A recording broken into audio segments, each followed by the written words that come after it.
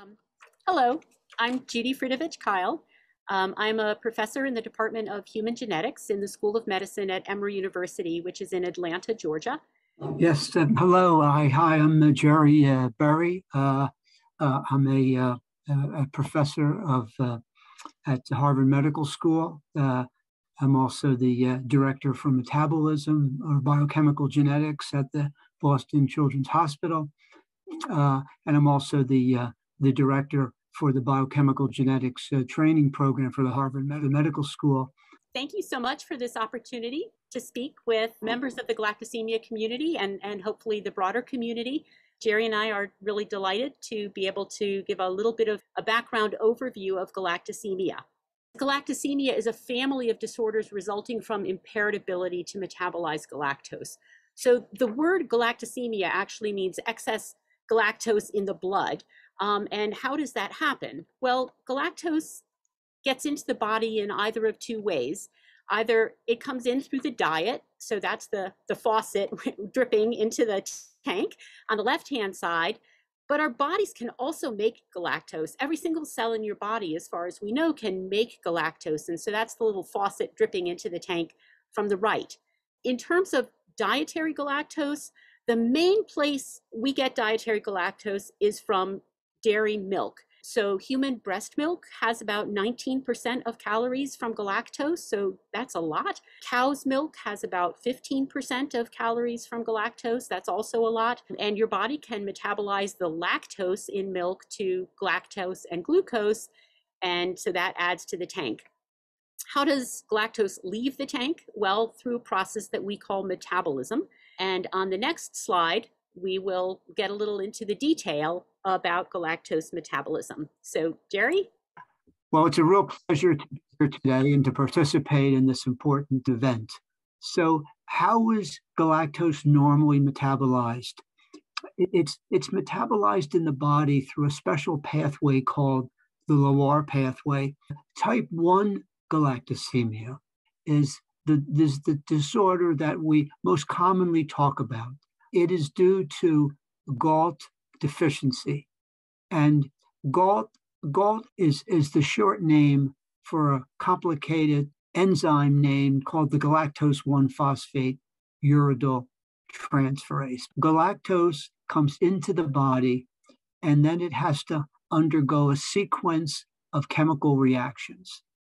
The first one involves the enzyme galactokinase. And this goes by the abbreviation of GALK. In this enzyme reaction, the galactose is converted to galactose 1-phosphate. Now, the next reaction that should happen is the conversion of the galactose 1-phosphate to UDP galactose. And that's what is missing in classic galactosemia. As you can see above that, the arrow that's pointing in both directions, it says galactose 1-phosphate uridyl transferase. So all of the bad things that happen in type 1 galactosemia due to the GALT deficiency are all because of this simple inability to convert that galactose 1-phosphate to UDP galactose. The UDP galactose that's formed can then be transformed back again into UDP glucose. And the UDP glucose is, in fact, then something that needs to interact with the galactose 1-phosphate to produce the UDP gal. So this is a cycle, so to speak. The conversion of the UDP galactose to the UDP glucose happens because of the enzyme called GALT. So this is the Leloir pathway. Type 1 galactosemia or GALT deficiency can be subdivided for simplicity's sake into three forms. Classic galactosemia, which has less than 1% residual GALT activity. The clinical variant form of galactosemia, which is associated with 1 to 10% GALT residual activity. and the Duarte or biochemical variant form of galactosemia, and is associated with, on average, 25% GALT activity. Classic galactosemia is an autosomal recessive disorder. This means that both mother and father are carriers for the mutation. They have one gene or allele that works well, and then another one that is the galactosemic one. Each parent with any conception has a 50% chance of donating the bad gene to the baby. And if both do, then that will result in a baby that has two copies of the genes that don't work. But please recognize that with each conception, there's a core chance that the patient will have the disease, but there's a 75% chance that the baby will not have it.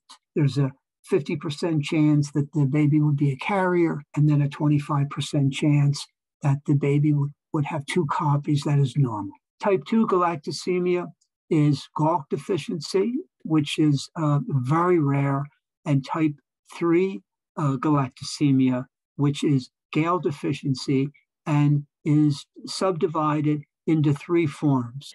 Not every case of galactosemia results from GALT deficiency. That's what Jerry just explained in looking at the Leloir pathway.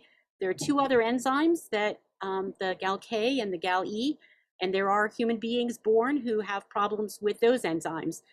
Most of our time for the rest of today, though, will be spent talking about GALT deficiency. And then even within GALT deficiencies, they're not all the same, and it's extremely important to keep that in mind. We are going to be talking about classic galactosemia, and this graph, so these are just box and whisker plots from a paper that we published a long time ago, and these are actual clinical lab results for individuals looking at the GALT activity in their red blood cells. And what you can see is that, see the red arrow pointing at the CG. So there we have 22 individuals, and you can see that all of them have almost undetectable to undetectable GALT activity.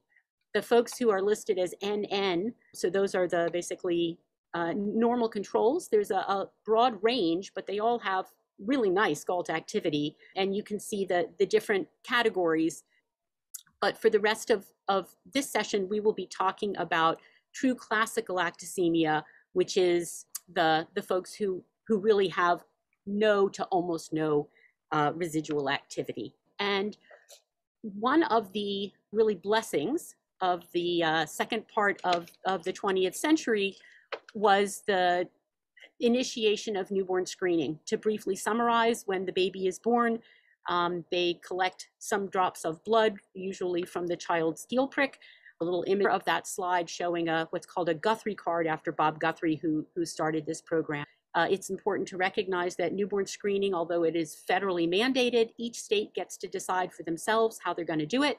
And so although some states started in the early to mid 60s testing every newborn to see if they had galactosemia, there were some states that did not add it to their panel until 2004. It's called newborn screening because it is intended to be fast, to be effective, and to be economical because they're doing it on lots and lots of babies. And they set thresholds so that hopefully they will never miss a true positive, and it means they have a lot of false positives. So if a child in the state lab is identified as having undetectable GALT activity, the pediatrician is notified, the family is notified, and is told, stop breastfeeding that baby, put them on a low galactose formula. Typically that's soy, but there are other options as well. And quickly bring the baby back in. We need to do follow-up testing.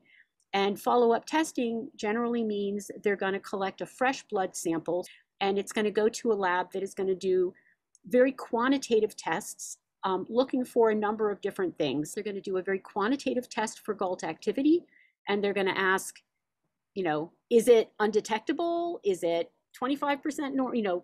what is the activity? They will get out a number, and that will be very informative.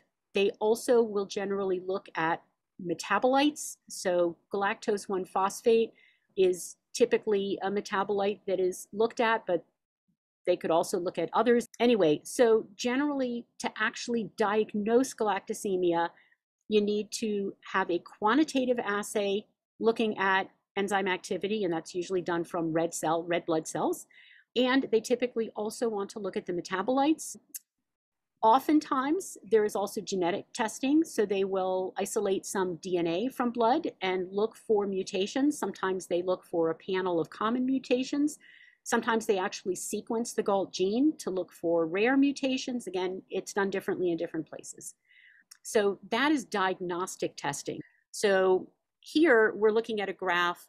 We're asking what is the prevalence of classic galactosemia, and really the one of the best ways to identify prevalence of a condition in a population is if you have truly population newborn screening or population screening. And so here you can see a bunch of states listed by their two-letter code on the bottom, and the number of years of data that I was able to get from them. And that's plotted. In general, for pretty much all the states, the prevalence is about 1 in 50,000 screened births. Several decades ago, most physicians felt that classic galactosemia was treatable, and the only thing that one needed to do was to have the newborn baby stay away from breast milk or a formula that has galactose in it, or something that's associated with dairy products, and the baby fine. However, what we have learned in the past 25 to 30 years is that, yes, the positive newborn screen enables an immediate dietary restriction of galactose, but there are other problems that still exist. Despite early diagnosis and lifelong dietary restriction of galactose, many infants with classic galactosemia grow to experience a constellation of long-term developmental problems. And while the newborn screening is wonderful because it allows for intervention right away in the first few days of life, it allows the jaundice or vomiting or diarrhea or failure to thrive, and cataracts, liver enlargement to disappear, as well as these most feared complications of E. coli sepsis. It does all that, but what it can't do is prevent the vast majority of patients with classic galactosemia of having a delay in speech and or a speech defect, or having a delay in their development, or having problems with learning in school, or for almost all of the females to have normal ovarian function. Many of those individuals are unable to have to give birth to a baby. Also, there are a few, thankfully, usually under 50% of individuals in different studies that actually have more severe complications that involve the nervous system and can result in abnormal movements or even an inability to walk without assistance. So again, these are long-term complications that occur no matter how early the baby was switched to a low galactose formula. So even if the baby never drank a drop of milk and very, very rigorously restricted galactose from the diet, we see a much higher prevalence of these complications in people with galactosemia than in, for instance, their unaffected sibling. So again, these are actual data from people who participate in one of our studies.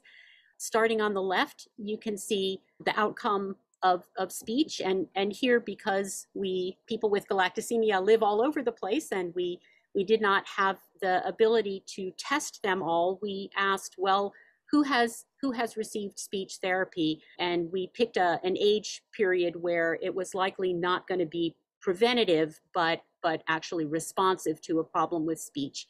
And so you can see that we have the patients. These are people with classic galactosemia in the left bar, and controls. So those are unaffected siblings in the right bar.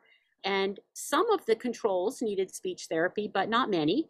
And about half or even more than half of the people with classic galactosemia received speech therapy. And here we're looking at receipt of other special educational services. So typically these were children who were struggling with academic subjects in school, who were receiving some kind of special educational help. And depending on the school system, exactly what the help was varied from child to child. Again, you can see that the kids who do not have classic galactosemia, some of them, but not many of them, needed special help. But more than half of the kids with classic galactosemia needed special services. Then we're looking at something called prepubertal growth delay. So what that means is that if you looked at the heights of the parents and you calculated what the predicted height of the child would be at a particular age, and you looked at the actual height of the child at that age, were they where you expected them to be? Were they shorter than you expected them to be, or were they taller than you expected them to be? And that's the Z-score.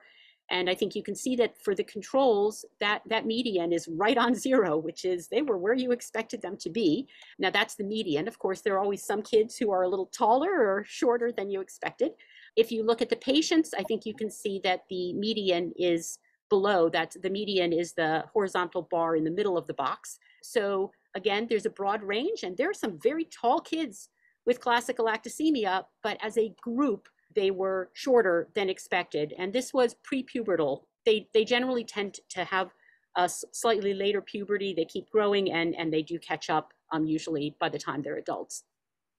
The next graph looks at adaptive behaviors. So these are the behaviors that people do to get through their everyday lives, taking care of themselves, interacting with other people, interacting with the environment. And here we used a standard and well known study called the Adaptive Behaviors Assessment System, version 3. And again, you can see that the controls, the median for the controls was actually a little bit above 100. 100 would have been considered average. So we have some very well adapted families, I guess. And the patients, again, there's a broad range, and some of them are doing great. Some of them are really struggling. Most are somewhere in between, but again, the median is substantially below the median for the controls. The next set over is looking at scholastic achievement using standardized tests that are given in schools. Many school systems give standardized tests in math and in language arts, and children are assessed and scored as to whether they are achieving at or above grade level or below grade level in each of these subjects, math and language arts.